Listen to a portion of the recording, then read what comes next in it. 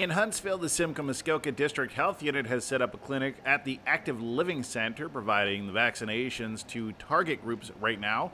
Clinic manager Chantel Reed says there's been a very steady flow of residents who want to get vaccinated. So many so that the clinics are booked up for a few weeks in advance now. So here in Muskoka, we've been running clinics about 3 times a week between Huntsville and Bracebridge, and we're doing anywhere from 200 to 230 immunizations a day at our Muskoka sites.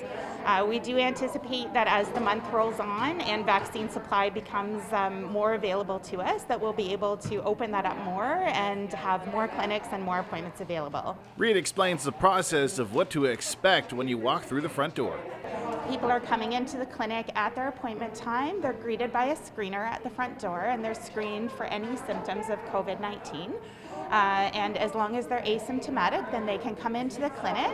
They stop and they meet with our check-in staff initially to get themselves registered for their immunization and to identify which priority group they belong with.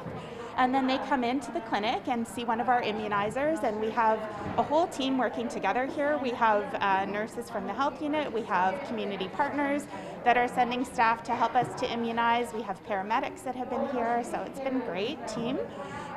They receive their immunization here, have any of their questions answered, and then they proceed over to our aftercare area and they wait with us for about 15 minutes just to make sure that they're feeling comfortable, they're not having any kind of allergic reaction, and then they're able to proceed home. And as they're leaving, they talk to our checkout staff and they take their contact information so that they can call them for their second appointment to be re-immunized when the time comes. YourTV Muskoka had an opportunity to speak outside the clinic with those looking forward to getting the vaccine for reasons from health concerns to just wanting to stop the spread of the virus. Very motivated because I want to live. That's as simple as you get, life and death. And do you think that other people should be motivated as well as you, maybe people that don't have underlying health conditions? Oh yes, by all means. I know there's people saying, oh, I'm not getting a dang thing.